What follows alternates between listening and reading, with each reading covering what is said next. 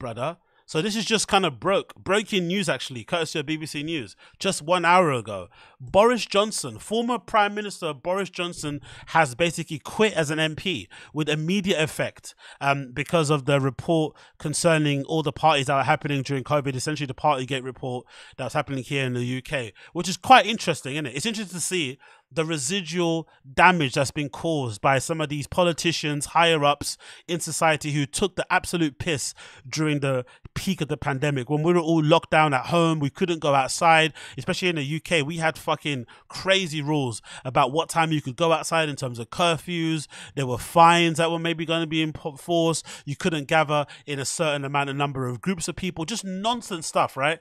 And for whatever reason, they were going really, really hard in terms of telling the civilians or the citizens that what they could and couldn't do. But little did we know, behind closed doors, these guys were doing the complete opposite of what they were advising us. They were gathering in place, they were having parties, they were drinking and shit. They were doing all the stuff that we were told we weren't allowed to do, and they were doing it during, again, the peak of the pandemic. I think this would have been somewhat forgivable if it was happening towards the tail end, or if they just were somewhat congruent of what they said to what they did. But the hypocrisy of it, during the peak of the pandemic, when they were telling us to, wear a mask and mask saves lives and, be 10 feet distance from people, these motherfuckers were having sausage rolls in the fucking parliament buildings, dining rooms and stuff, and sniffing coke in the flipping bathrooms and, dancing around to fucking Tom Jones songs and shit, whilst we have to kind of, stay in place at home. Absolutely awful. So I, for one, am kind of happy to see that there has been some consequences to this, right?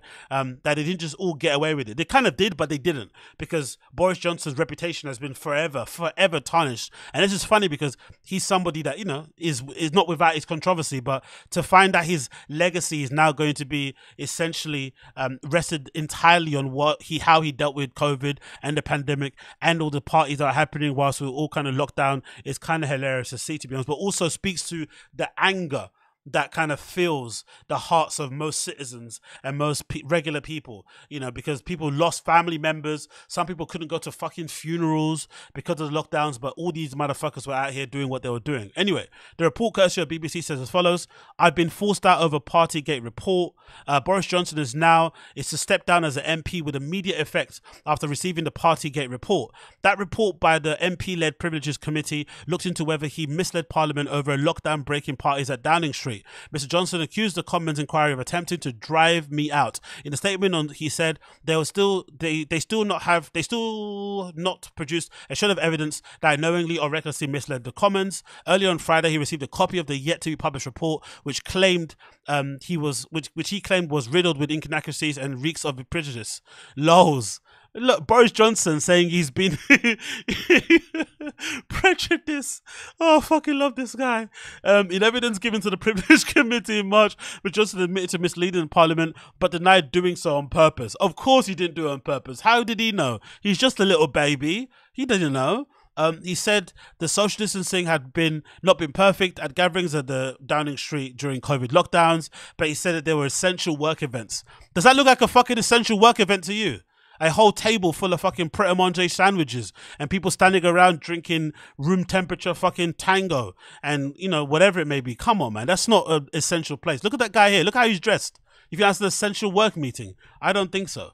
It continues. He insisted the guidelines as he understood them were followed at all times. Announcing he would step down, the former Prime Minister issued a lengthy statement on Friday evening in which he said, I did not lie. I believe that in their hearts, the committee know it. They know perfectly well. When I spoke in the comments, I was saying what I believe sincerely to be true and what I had briefed to say like any other minister. I love that political speech, innit? That's a great way to not admit you're lying, right? That's an amazing way to not admit you're lying. When I spoke in the Commons, I was saying what I believed sincerely to be true and what I had been briefed to say.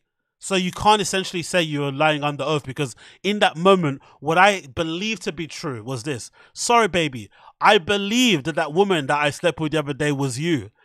At that time, I believed that it was you. It was not my intention to break your heart. At that time, I believed that I was impregnating you. I did not believe I was impregnating some hussy on the street. I'm so sorry. Take me back. It continues. Boris Johnson said that he was corrected and the record has soon been possible, and claimed that committee members know that. He said that the current Prime Minister and then the occupant of the same building, Rishi Sunak, also believed they were. He condemned the committee as a kangaroo court. That's emphasis the kangaroos, and claimed that it was on purpose from the beginning and he had been found guilty regardless of the facts. Cool. That aside, right? That aside, you know what's the worst thing about fucking Boris? You know the worst thing about this guy? The worst thing about him is shit like this. Look at this fucking shit. If you want proof Boris Johnson honors this as a joke, he's given an OBE. He's given an award from the royal family, right? A fucking honor. I think it's Officer of the British Empire. That's what it means, OBE. To his fucking hairdresser, Kelly Joe Dodge. His hairdresser, this guy whose hair looks like this when he wakes up, recommended his hairdresser to get an OBE. Do you know how corrupt and how crooked you have to be to do that so brazenly? Off of the back of you throwing parties and raves in the House of Commons during the peak of the pandemic, here you are, one parting shot to the fucking public, a big FU to the fucking regular folks out there trying to make it work. You fucking try and recommend your fucking hairdresser for a flipping OBE. The hairdresser of Boris Johnson, whose hair looks like that, whose hair looks like he fucking combs it with a fucking balloon. This guy wanted to give his hairdresser a fucking award. Imagine that, an OBE. What absolute lunacy. For that alone, he should have stepped down, to be honest. For that alone, he should have fucking stepped down. But anyway, big up Boris. He goes out and fucking flamed. No longer an MP. We're probably going to see him on fucking Dancing with the Stars or some nonsense soon. Most likely, I reckon. Because, you know, he's a fucking fame whore and he loves the sound of his own voice. So we're not going to get rid of him anytime soon. But what an absolute psycho of a guy, man. Absolute psycho. Sometimes I think these guys, like, the lack of self-awareness is pretty crazy.